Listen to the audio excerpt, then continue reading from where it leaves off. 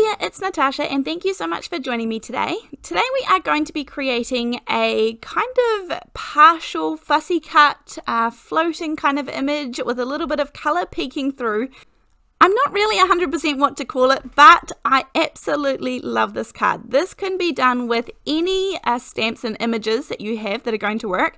But today I'm going to use this Fruity Likes stamp set. I use this entire stamp set to create a gift set of Kraft coloured cardstock cards. And I even showed you how I made the envelopes and turned it into a gift set and everything. So I will link that video down in the description box below if you're interested in seeing another way to use this stamp set. But for today, I have used my anti-static powder bag on this 4 1/4 by 5.5 inch sheet of cardstock. Then I am going to stamp this down in some VersaFine Onyx black ink, which is a pigment ink. It is crisp stamping, and that enables me to add some clear embossing powder to this.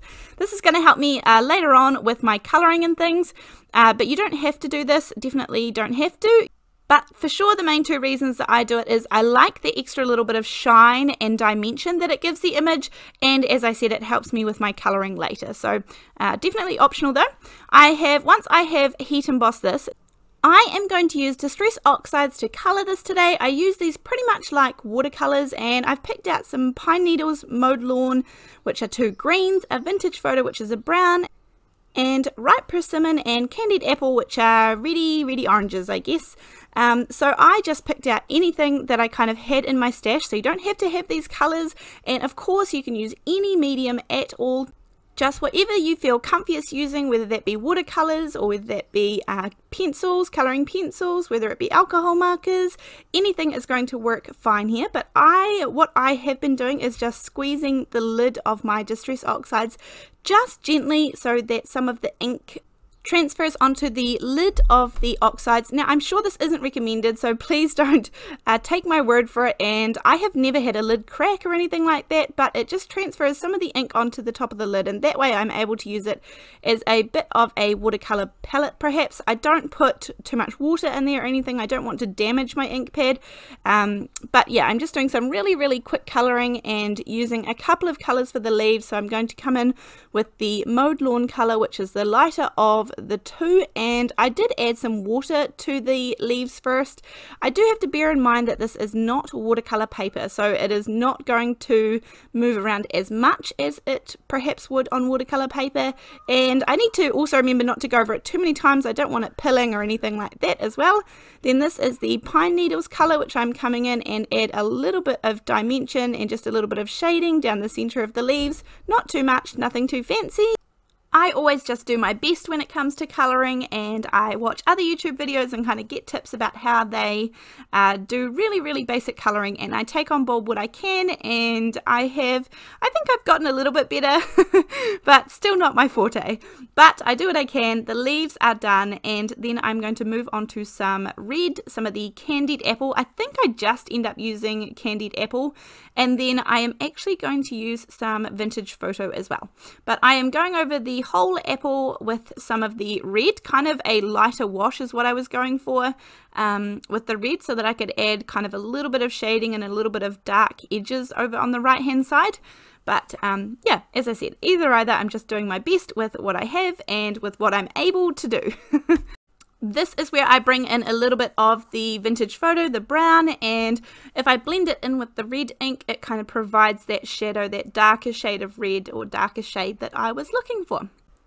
I did just want to say quickly while I have a minute that I am so appreciative of those who leave comments and give me a thumbs up, those sorts of things that let me know that you are enjoying the content that I am putting out there. I read all of the comments. I do my best to reply to as many as possible. I generally dedicate like an hour and just sit down and read through comments and reply to as many as I can, or help out or answer the questions as many as I can. So I apologize if I've missed your questions somewhere along the way. But if I do see questions, I definitely answer them. I'm happy to answer anything. The Facebook page, our Facebook page is also another way if you are trying to get a hold of me. I also have my email address is in the description box below this video. If you like snail mail, I have my P.O Box address, which is in the description box below. Lots of ways that you are able to get hold of me. And I love to hear from you, and I love feedback, so I appreciate all of it. So thank you so much. Now this is the part where things are going to get fun in the card. I have my T-ruler, but any ruler is going to work just fine. And I also have a pencil, and I'm going to draw 2 lines that make sure both of them go through my image. You actually probably don't need to do that. You could probably pop your lines wherever you wanted to, and this would be a really fun one to experiment with. As I mentioned, my Facebook page is a great place that you are able to contact me or able to post photos of your creations if you were inspired by this card or have created your versions of this, so I would love to see those. And the group is called Come Crafting with Natasha, but as I said, there's a link down below. Now I did bring out a couple of different pairs of scissors here. These are my long bladed ones for doing those nice long cuts. Then I'm taking my fussy cutting scissors, and I just cut that big bit out so it's kind of easier to get to it, but I'm going to follow exactly along the outline of the image. And I'm going to do the same for the top, and I'm going right next to the image. I chose not to leave any white space, but if you found fussy cutting difficult, then you could do this as well. Now, another way to do this would be doing some partial die cutting. I think you would still end up having to do some kind of fussy cutting or some cutting with a blade like this, but you could probably do some of it. But honestly, for the amount of time of getting the dies out, lining them up, all of that sort of thing, I don't even have dies for this stamp set, but I mean, if you have them, you could give it a go depending on what your image was. But for me, it was just as easy to get the tools out that I have, and I loved cutting out all these little pieces. I feel like this definitely adds to it that you can cut all these little pieces out. So this is a craft knife, and I just have a cutting mat underneath me, and I'm cutting out all those little pieces of white. So I kind of have like a floating image in between those 2 pieces there.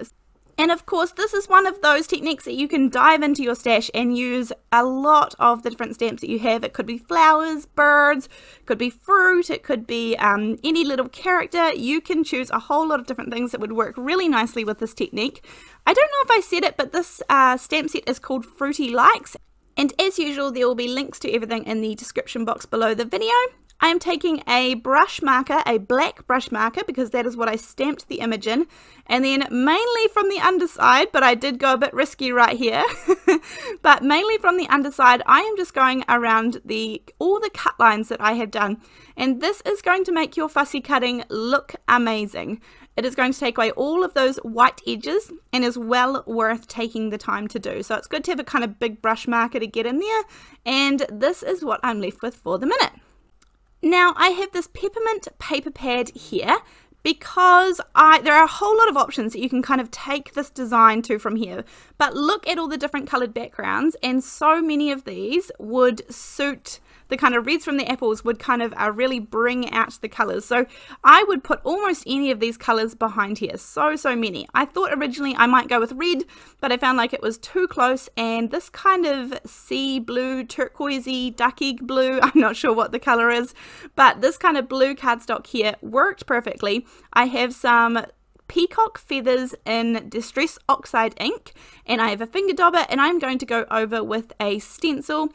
And this just gives it a little bit more interest than being so flat behind the card. I accidentally wasn't holding the stencil well enough, and it shifted on me on that other side, so I'm just going to flip it over and then hold the stencil down better this time and add some ink. I'm mainly just going to go down the middle because this is going to cover the panel that we have cut out behind the apple.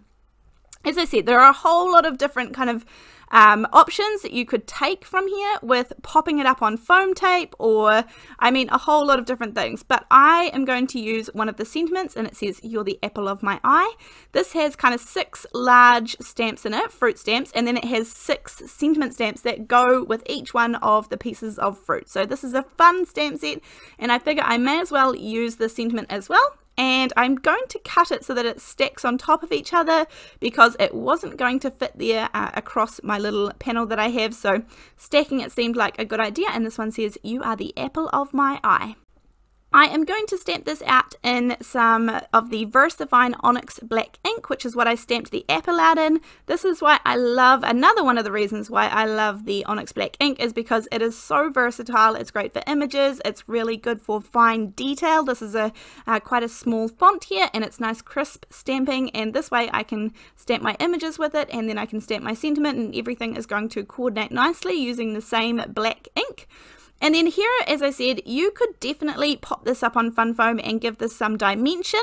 I didn't feel like that today, and I don't really know why, but I really love how the card turned out, so I was super happy with it.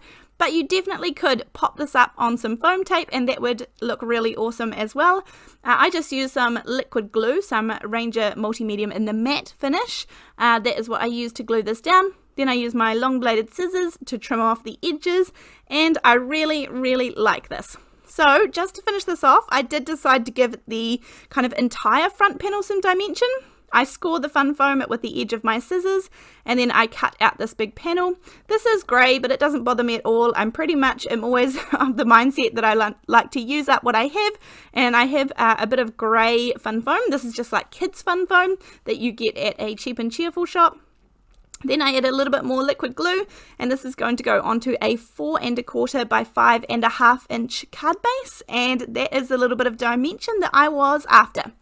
You could definitely stop here because this card looks gorgeous, but I'm going to add some glossy accents to these apples and make them kind of big, red, juicy looking apples. So this goes on a little bit cloudy and it gives a little bit of dimension, but as it dries, it is going to dry completely crystal clear.